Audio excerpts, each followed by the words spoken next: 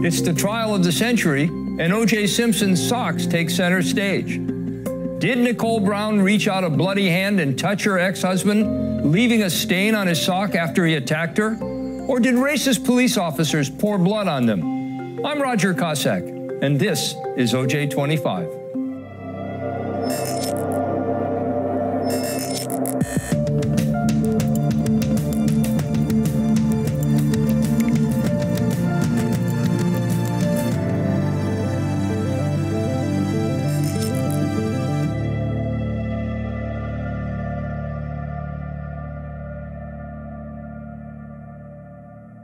Mr. Simpson is again present before the court with his counsel, Mr. Shapiro, Mr. Cochran, Mr. Bailey, Mr. Ullman, Mr. Blazier, Mr. Neufeld, people represented by Mr. Darden, Mr. Goldberg, and Ms. Lewis. Morning, counsel.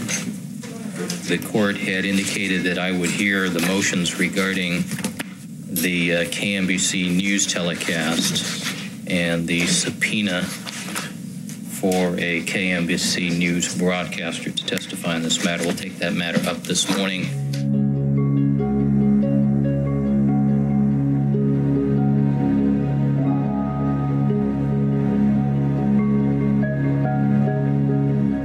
Well, we suggest calling Tracy Savage to the witness stand to see if she declines to reveal the source, and we will then proceed with a showing of why the assertion of immunity should be overcome in this case. Morning, Ms. Sager.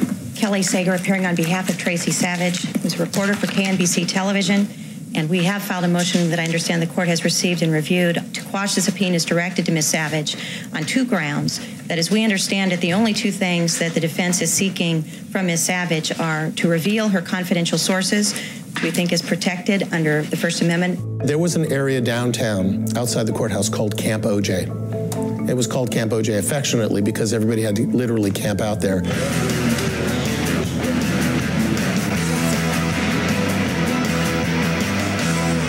It certainly, as I understand the defense's theory, this information is sought simply for the purpose of establishing some possibility that there might have been some conspiracy to frame the defendant with respect to the planting of blood on the socks found in Mr. Simpson's bedroom.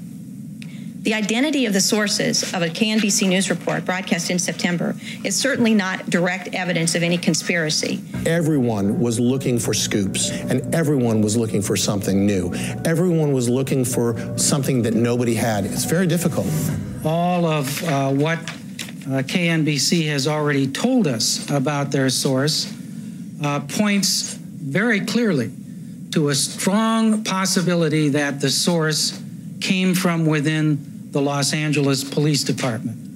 And that, of course, is the important fact that the defendant is seeking to establish, that the broadcast of this information on September 21st coincided with activity within the Los Angeles Police Department that would only be known to sources within the LAPD. Sources confidently predicting results of tests that have not even been performed, suggesting that that confidence may have come from knowledge of the source of the blood that was being tested.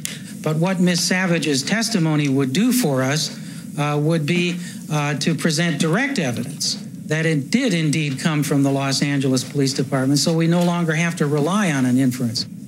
If someone who was directly involved in the testing themselves was in fact the individual who was responsible, if there was an individual, for the alleged leak, how is that relevant, or is that at all relevant for the purposes of this threshold requirement that the defense must make?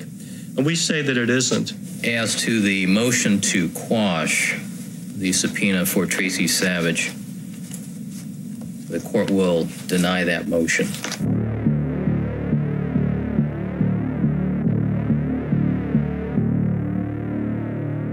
All right, Ms. Savage.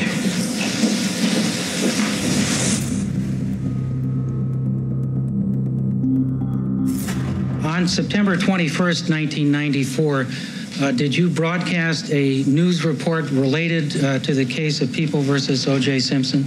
Yes, I did. And in that news report, did you report information with respect to some socks that had been allegedly recovered from Mr. Simpson's bedroom. That's correct. All right, and what did you report about those socks? I reported that the socks had been discovered at the defendant's home and that there was blood on those socks and that the socks had been tested. The blood on the socks had been tested, and the results showed the blood belonged to Nicole Brown Simpson. There was both a camaraderie and a cutthroat attitude in covering the OJ case. We all covered the trial, pretty much covering what you see is what you get, but then we were also looking for the element that the jury wouldn't see. Now, I take it that in making that report, you were reporting what you believed were accurate information? I reported accurately the information that was given to me from multiple sources. All right. How many sources? I'm afraid I cannot answer that question. That is protected by the Shield Law. We weren't trying to change the outcome of the trial. We were trying to put what the jurors were hearing into context with what the audience would get to hear. We could present things that the jurors would never hear, because we weren't worried about whether something was admissible or not. We were wondering, is it true or not, which is very different. The rules in the courtroom are not the same as the rules in real life. Now, did you make any promise to these sources that their identity would be kept confidential? I gave my word as a journalist that I would not reveal their identities. How do you define generally knowledgeable and close to the investigation? Your Honor, I'm afraid by identifying how I determine what knowledgeable is, I may in effect reveal the identities of my sources. Knowledgeable, I think, in all due respect, I think the word speaks for itself.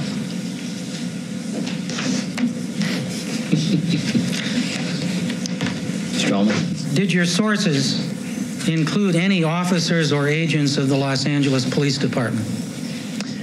I respectfully decline to answer that question. I must assert the Shield Law. Nothing further. All right, thank you, Mr. Ullman. He has published an article. What's the publication? Penthouse Magazine.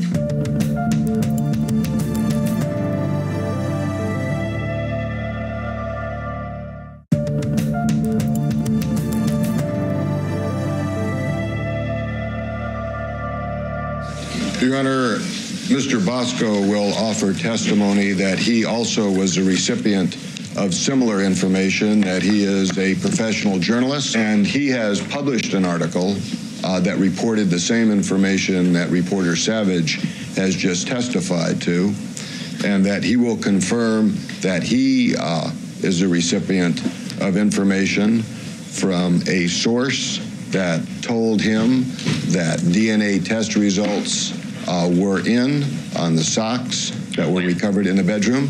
When? In about the same date, September 21st, and that information came from a member of the Los Angeles Police Department who is known to him as a badged member of the police department and a person who is active in this investigation. All right, do you have, this is published information? Yes. And what's the publication? Penthouse Magazine.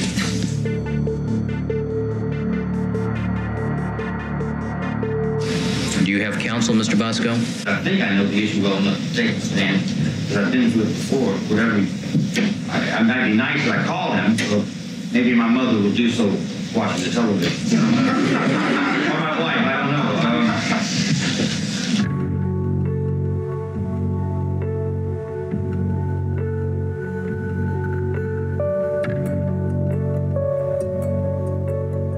What I was inclined to do at this point is allow the defense to call Mr. Bosco for the purposes of this 402 hearing to establish the foundation, one, that he, the nature of his employment, two, his authorship of the article in particular, three, that he did in fact report the items that are contained in those two relevant paragraphs. And then I assume somebody will ask him to divulge the name of that officer, and then he will invoke the Shield Law. Mr. Bosco available? Yes, he is, Your Honor. We call Joseph Bosco. Your Honor, may I be present at his sign? You may. Raise your right hand.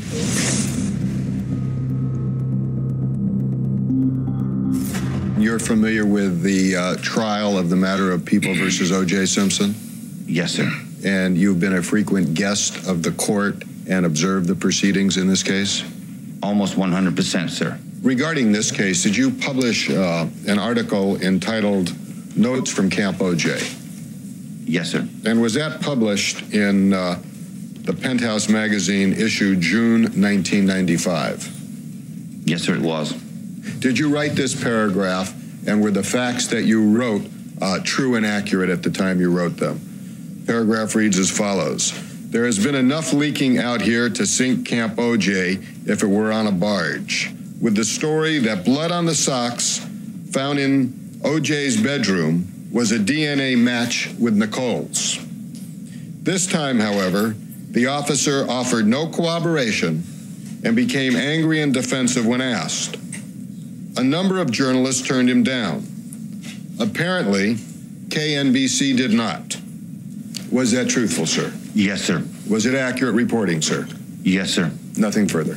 We can show you the truth in news, but it may not be admissible because it may be hearsay or it may be tainted in some way, but we leave it to you to decide. But the jury wasn't given certain information. We could give that information the jurors couldn't hear.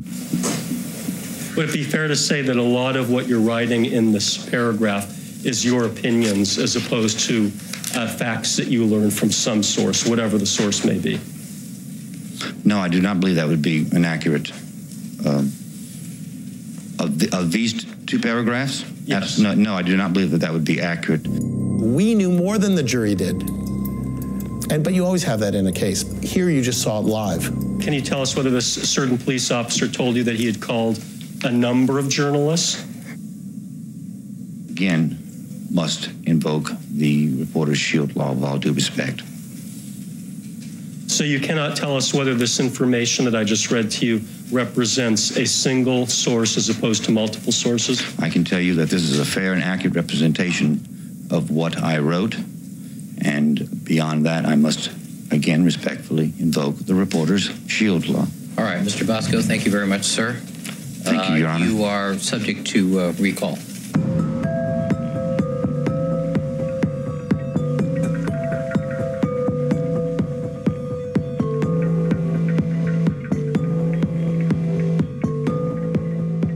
All right, let's proceed to the Michelle Kessler issue.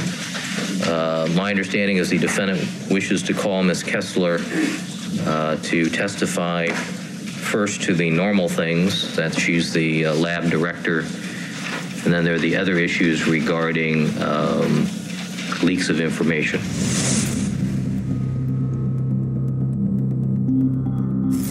This case was given a special designation of a confidential case, was it not? Yes. Okay. And as a confidential case, are certain different procedures set up to maintain security of the testing of evidence and for the results of the testing of evidence? As for the testing of evidence, no, the testing is still done under the same process. The laboratory only shares the results with the investigating officers and with the prosecutorial agency. That doesn't change either, other than the results are held in a separate secured area, usually a supervisor's office. And who were the people at the investigating agency who would be entitled to be told what the substance of the report was, had they asked? No foundation. Or the lead investigators, Tom Lang, Phil Van Adder. It felt so charged outside, so tense, that I remember running into detectives Van Adder and Lang and talking to them. They were going to go back to the LAPD headquarters, and a couple of us reporters ran into them and said, you know, I don't know if you should go outside.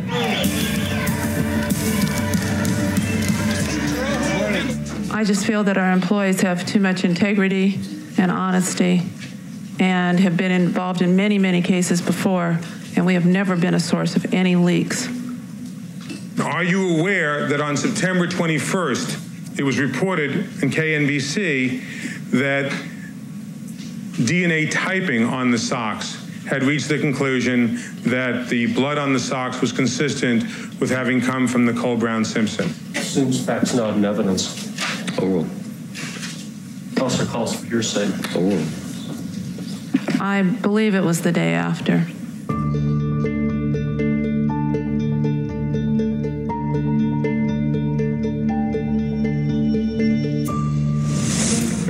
You didn't look at the actual stain itself, did you, sir? Of course not.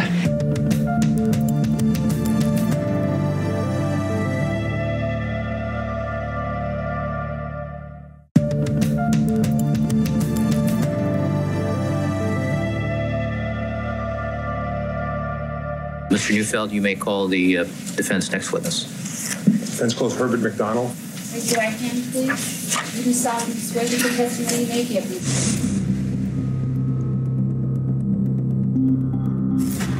In connection with your work in this case, did you, on April 2nd of 1995, conduct an examination of the socks, which are commonly referred to as item 13, socks recovered from the bedroom of Mr. Simpson?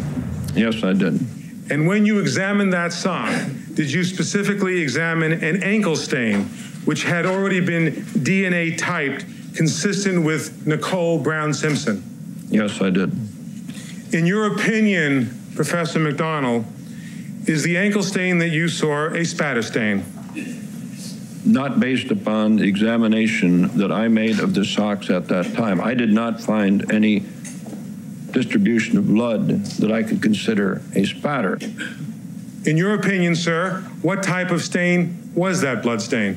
Well, that was a transfer pattern resulting from, I'm quite sure but not positive, a compression transfer. A lateral or swiping action is the other possibility, but on the dark socks, I could not see any evidence of a feathering out on either side.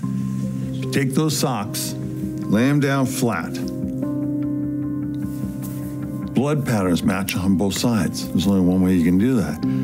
If I splash blood on a sock, on this side and on this side, patterns shouldn't match. Set them down, they match. The blood patterns match. Only one way that can happen. You gotta set them down, pour blood on them. Our evidence proved that Officer Van Adder had taken the test tubes with the blood of O.J. Simpson and the victim and had taken the blood from the test tube and poured it on the sock,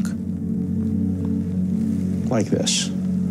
And so, if you look at the sock, you see that it has the blood splatter on this outside. It has the same blood splatter on the inside, and then the identical blood splatter, lighter of course, on the third side. So you have, and fourth side. So you have mirror images on all four sides. That couldn't happen if the sock were being worn by the killer at the time the splatter hit the sock, because the leg would interrupt the mirror image flow of the blood. What you'd find then is you'd find a mirror image here, a mirror image on the inside, and then a transfer image. That photograph, do you recognize that photograph? Yes, I do. What you're saying is that that what makes this kind of stain, as opposed to a splash or spatter, is that the blood is only hitting the upper portions of the fibers. Is that correct? That's correct. The red areas are where blood is on the top of the fibers. The white area, if it had been projected, would be also stained. So it's just on the surface. The overall inch by inch and a half stain is seen on the surface. And when it's cut out, there is on the inside of the side opposite, it'd be the inside here, if we turned it inside out. This is where there is transferred liquid that's dried. And I interpret that as being part of the staining action here at the time this was wet and went through. Assume that a doctor examined Mr. Simpson head to foot on June 15th, and there were no cuts, scratches, or scrapes observed on Mr. Simpson's ankles. Would what you observed on the sock when you examined it both with the naked eye and with the microscope, be consistent with a blood stain passing through one side of the sock to the other when the sock is not on the foot and is instead lying flat on a surface? Yes, it would be consistent with that. Oh, well. It was in the nature of blood spatter, not blood being poured on the socks, as someone seemed to suggest. You said that you had seen other more convincing evidence of it, referring to spatter. I can't listen and read at the same time. The person who looked at that and thought they were round spots is mistaken. They're not spatter. They look like flying saucers and donuts and trapezoids. They're not round. What is it? Your Honor, objection. Please allow the witness to finish. I'm sorry. Yes. Well, then what is it? I don't know. It looks like it was transferred in an irregular fashion. I don't know the mechanism. But it was blood spatter consistent with what we know from the crime scene, because we see Simpson's shoe prints in the blood, and by virtue of that, creating exactly that sort of blood spatter. And you never examined the piece of fabric that was the center of the stain, correct? That's correct. Wouldn't it have been of some assistance to you, sir, to look at the inside, the center of that stain, in making your estimate of how much blood was actually in it? I don't believe so, no. The stain was as saturated as I believe it could be, right up to the outside of the cutout portion. If you're going to suggest the center was in some way void, then that would have been interesting. But I think they cut it out because it was the heaviest stain to do their testing on. You think, but you don't know. Well, that'd be pretty stupid if they took a void. You didn't look at the actual stain itself, did you, sir? Of course not. And so what you're telling us, when you're telling us what your estimate is of the amount, is your best guess. Isn't that right? It's an educated guess based upon experience, yes. It's Nonetheless. A guess. It's an approximation. A guess. Estimate. I think that we proved that blood was planted on the sock. It makes it impossible to evaluate the integrity of the prosecution's evidence.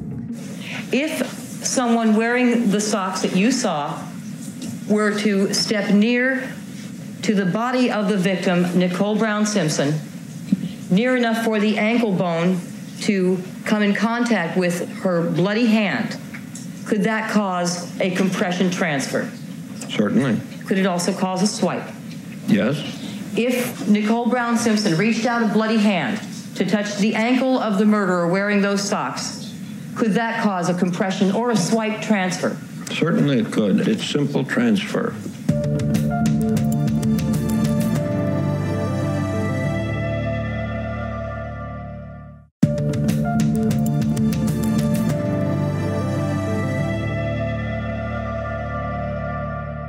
As OJ25 continues during the 28th week of testimony, blood evidence is key to the prosecution's case. The defense is working overtime to prove it was tainted or planted to frame O.J. Simpson. Did you take any notes at the time that you made your observations of this sock to document what you saw? Yes, very, very few. Dr. Lee was described.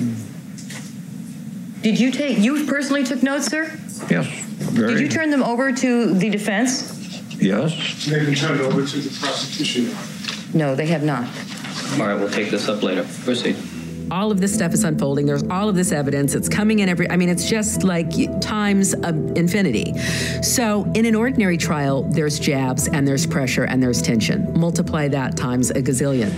In front of the jury, Ms. Clark erroneously represented to this jury that the prosecution did not receive the notes of Professor McDonald from the April 2nd visit, an inspection of the socks. That was just flat out wrong. I'm not going to attribute a motive. I have no idea what was in her mind, but it's flat out incorrect. Now, with respect to the discovery violation, Your Honor, I was deceived. The witness referred to notes. I've never seen any notes. She has really, I think it's just completely inappropriately tried to prejudice Mr. Simpson by suggesting to this jury that the defense did something tricky in not turning over those notes. Mr. Neufeld stands before you because the witness characterized something as notes that no one else would so characterize, and because I'm taken by surprise by that, then question him about it because I see something I've never seen before. To make that kind of remark in front of the jury is incredibly reckless and is a reckless disregard for the truth when she should know better, that it warrants a monetary sanction as well. And stand before you and say that deserves monetary sanction. First of all, those words should never leave his mouth. How much do you suggest? I suggest $250, Your Honor, which was the last sanction she received. I could play the same game they're playing and pick and every nitpicky little violation. I demand sanctions, and I demand they be put in jail, and I demand they be held in contempt. I don't do that. I don't need to do that. I can just practice law. I can just try my case without playing these little games here about nanny, nanny, nanny, and neener, neener, and who's got the word, who's got the last sanction, who's going to pay money this time. Your Honor, I just feel that perhaps I reacted to her and what she did here because of the suggestions and her request for sanctions against me on earlier occasions. And she's right that it is sad that has to be the situation, but it is in that context that I made that remark, Your Honor.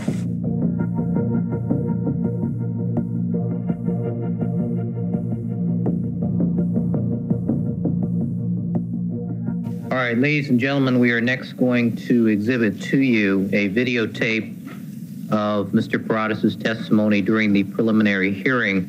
You will notice that there is one blip in the tape. It is an edit of some material that I ordered removed from the tape before it was played to you.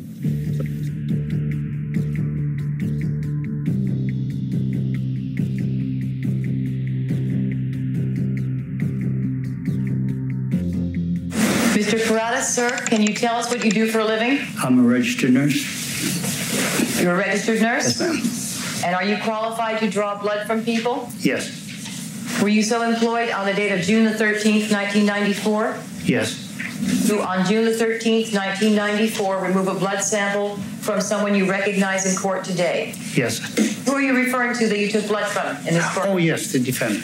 I was there when the blood was drawn. It was drawn by a medical professional, drawn by a male nurse. Tommy had been doing this for 40 years. He does this all the time. Did that leave the test tube then secure with the blood in it? Yes. And what did you do with that vial of blood? I handed the tube to Detective Van Adder. Thank you, sir. I have nothing further. Yes. Do you remember, sir, which arm you drew the blood from? The right arm. Did you put any preservative in the tube? The preservative was already in the tube. Did you check that before you put Mr. Simpson's blood in? It's in there, and it's understood that it's in there. And this preservative is called EDTA, and I don't know what those initials mean. Nobody in this case planted blood or any other evidence, and there's nothing to show and no evidence to show that they did. Simple as that. Your Honor, I had the occasion to speak with Mr. Cochran briefly. He told me that he had a chance to listen to the tapes, that there was Fuhrman's voice on the tapes, that the tapes were disgusting.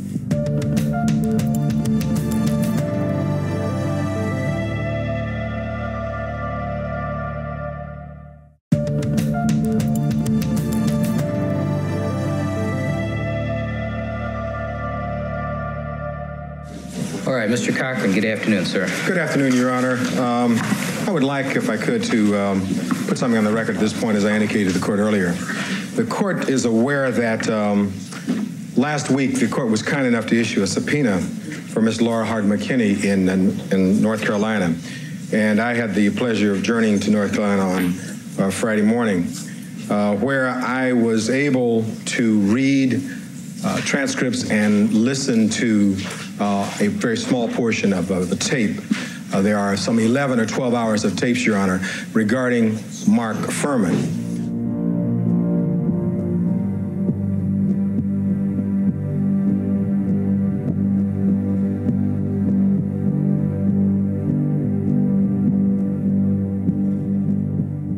I argued strenuously, Your Honor, that after having heard the portion of the tape that I heard, and I can represent the court, it was Detective Fuhrman's voice, and I can tell the court that these tapes and these transcripts were from a period, April of 1985 to July of 1994. In addition to using racial epithets and slurs against blacks and Mexicans and women, Detective Fuhrman talks about his philosophy, disagrees with the LAPD philosophy. He shoots to kill, not to stop. He talks about arresting people simply because they're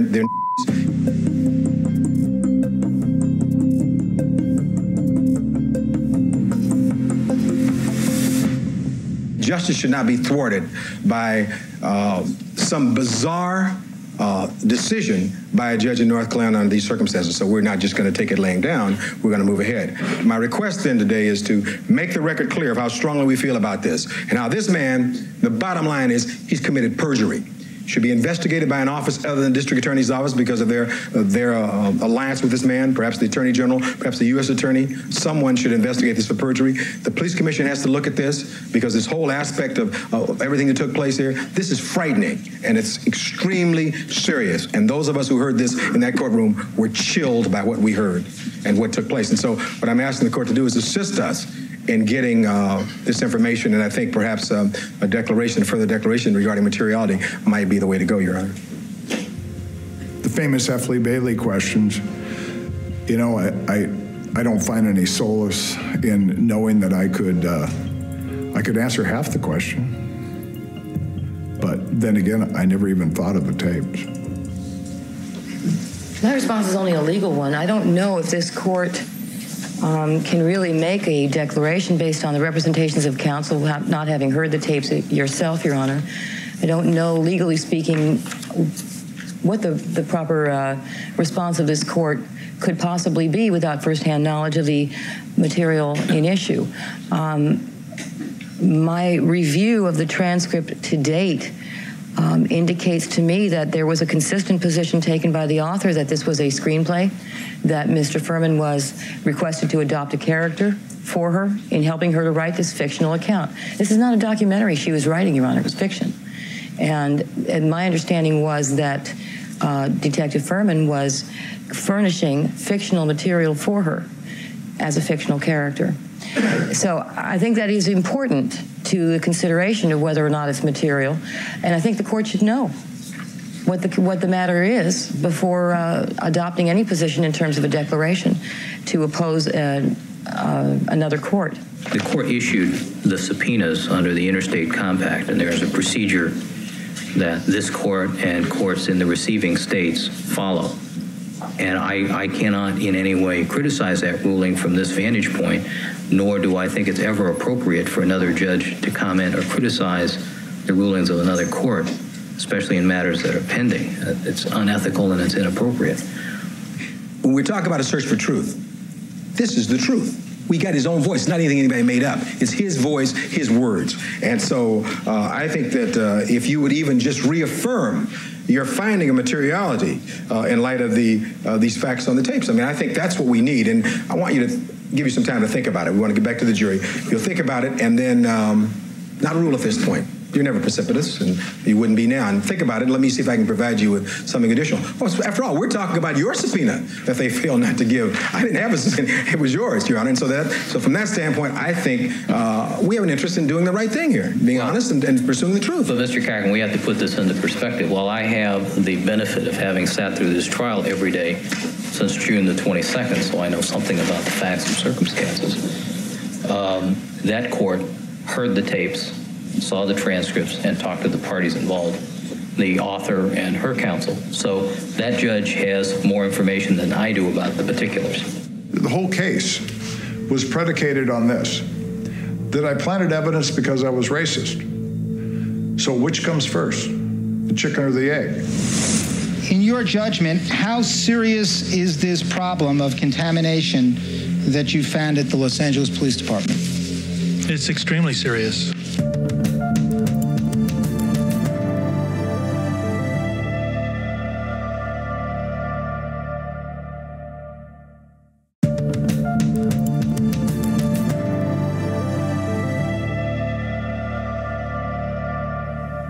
All right, let's proceed.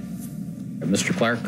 What this proposed testimony by Dr. Gertis specifically relates to, and that which we are asking this court to preclude, in particular, is an examination by Dr. Gertis of PCR DQ alpha typing conducted in the laboratory at the Los Angeles Police Department.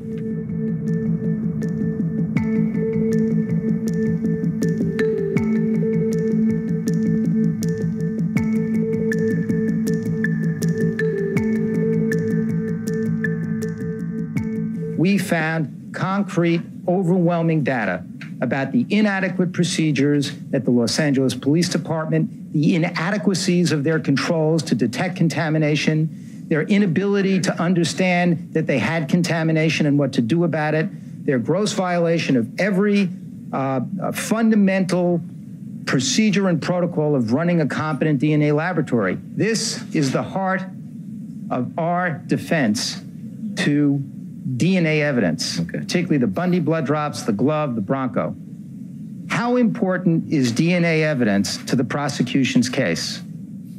I dare say it is a key element of their proof.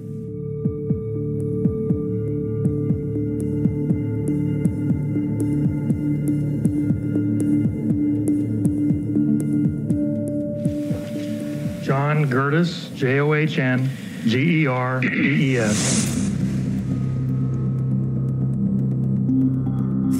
What is the importance of something known as aseptic technique, and could you explain what that is to the jury?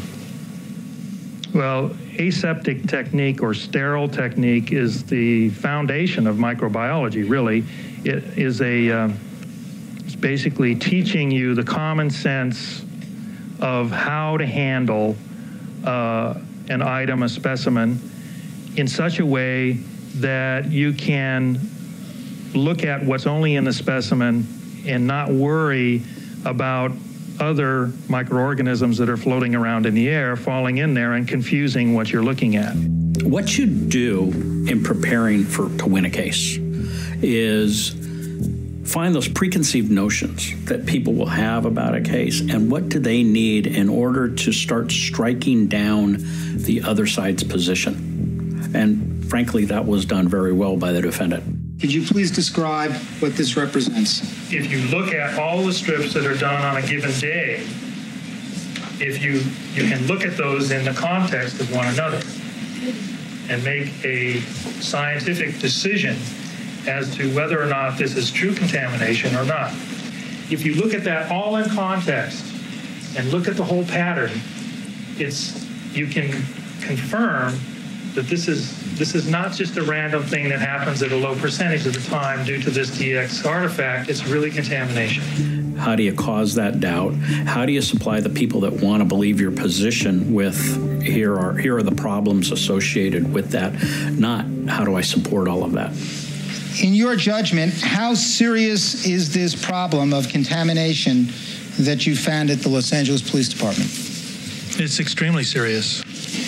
Is the LAPD, in terms of levels of contamination, worse than any other forensic laboratory you've ever seen?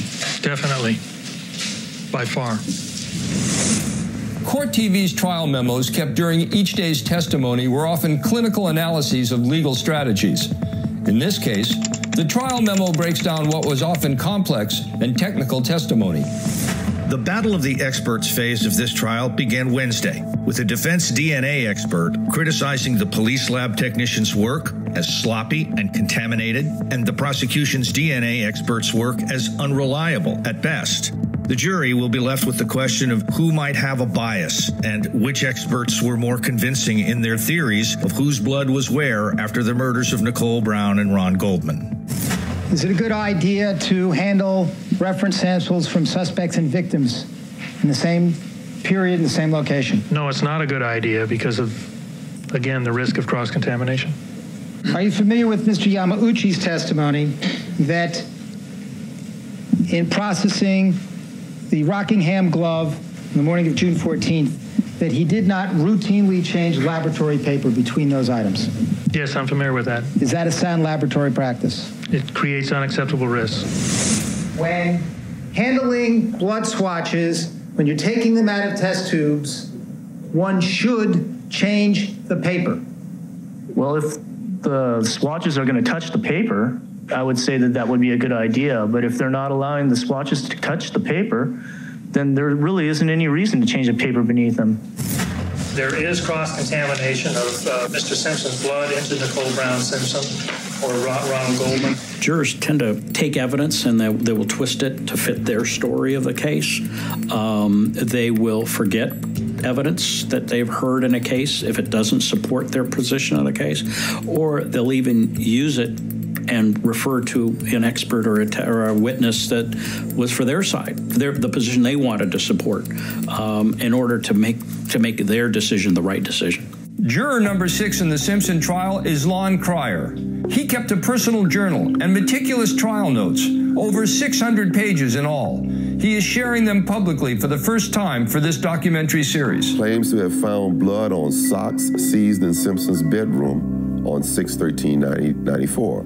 The prosecution makes this great claim, and then the next thing you know, the defense comes around and picks apart exactly what their contention was earlier. So it was like you go back and forth as far as for how you were taking everything. Dr. Gerdes, with regard to those samples, and I'm referring to the swatches that were never extracted by Colin Yamauchi, they were never subjected to cross-contamination that you have described that can occur during the extraction of DNA process, correct? They were not subjected to that at that third step in the process. I'm referring to the DNA results. They all could have come from Mr. Simpson, correct?